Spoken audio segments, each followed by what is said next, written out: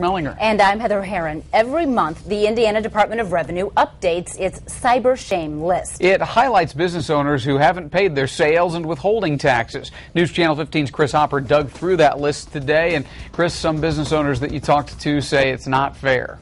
Yeah, Mark, they pay all their taxes, but their business name still ends up on the list. Today I discovered how that happens, and it has a lot of people furious.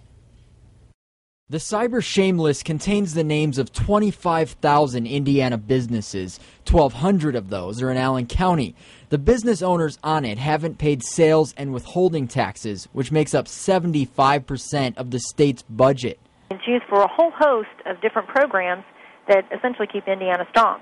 I did find businesses like Woodhouse Day Spa on the list, where the current owner is all paid up on their taxes, but the old owner is the one who owes the money. But unfortunately, their business name goes on the list. We want to portray ourselves as an ethical business, and then when our name, shows up very high on that list, it's hard. Sarah Lindemann is in her 4th year as the owner of the Woodhouse Day Spa. The owner before her has thousands of dollars in unpaid taxes, but because she took over a franchise business, she has to keep the name. She explained her problem to the Department of Revenue many times. They really don't care.